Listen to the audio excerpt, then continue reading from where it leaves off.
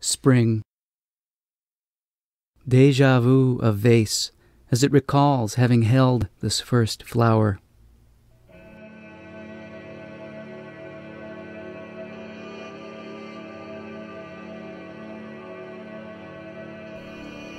Distracting tapping, the downy probes the doorpost for a grub.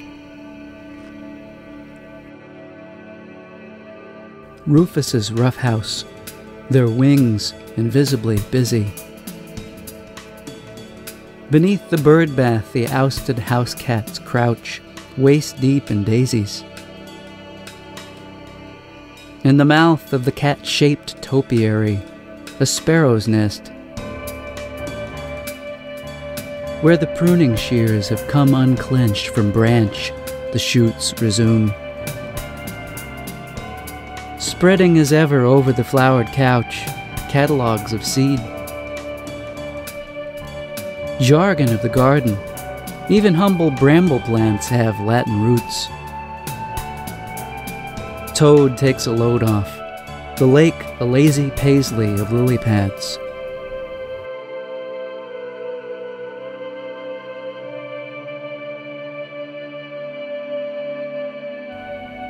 Prairie grass, cattail, dragonflies agonize over where to land.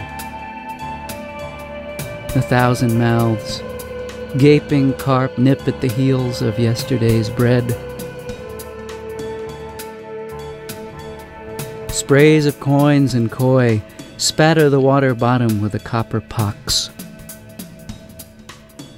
Hyde Park in March. Inchworms on the bench's arm convert to metric. Lurking worker bee, yellow lapel pin mistook for a stamen.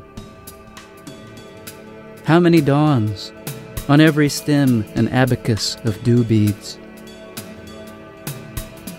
Night sky and wheat field, crop of stars harvested by gathering clouds. Basho, shadowed by banana tree, waiting out the rain. Nimbus does its business. One wet shingle hangs over low eaves.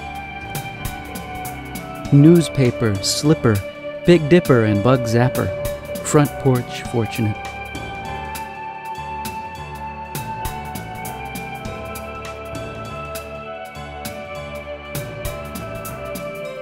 Book is blown open.